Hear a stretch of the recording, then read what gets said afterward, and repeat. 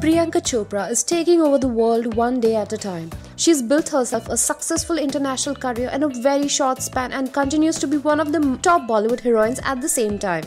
In a recent interview to Barkha Dutt, she spoke about an incident when she was asked to sign a really bizarre contract. I was signing a contract for a big corporation a couple of years ago, and the clause said that they could terminate it if I got pregnant. I was livid. How could you tell me I could not get pregnant, not sick, not overweight, just pregnant? Their logic was that I would not be able to deliver the project on time. I was fine with working when I'm pregnant.